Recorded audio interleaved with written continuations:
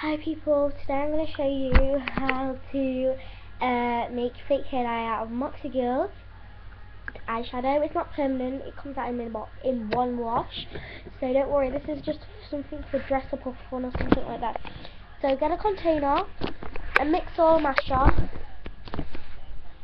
and eyeshadow, any selective pink, blue, whatever, and some Moxie Girls hair dye colours, about 5 are for 5 I think, and a little Moxie doll to do it on, and obviously yourself.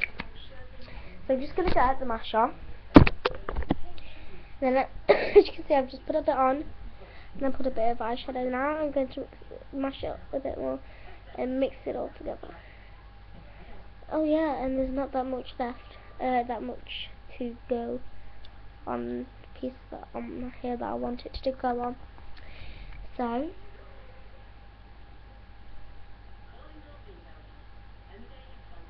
just put some more on if you think it's go down then. There.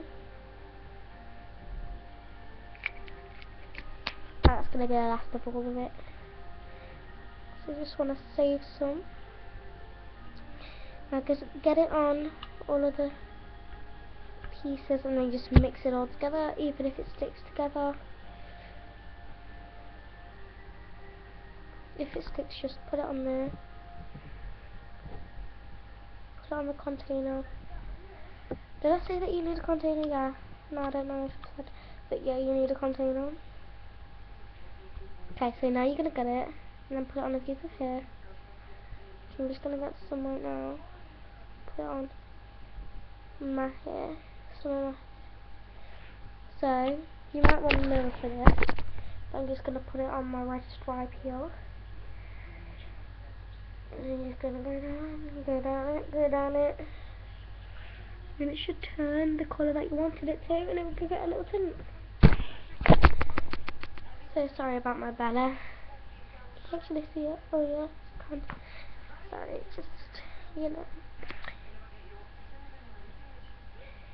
I'm just going to put a bit more on.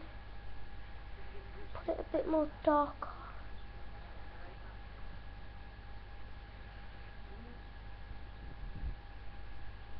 That's it. Now do it again. As you can see, I'm going to do it again. It will take like a lot to do. Just one whole thing in your hair. Like the whole head. It'll take like 6 hours to do it.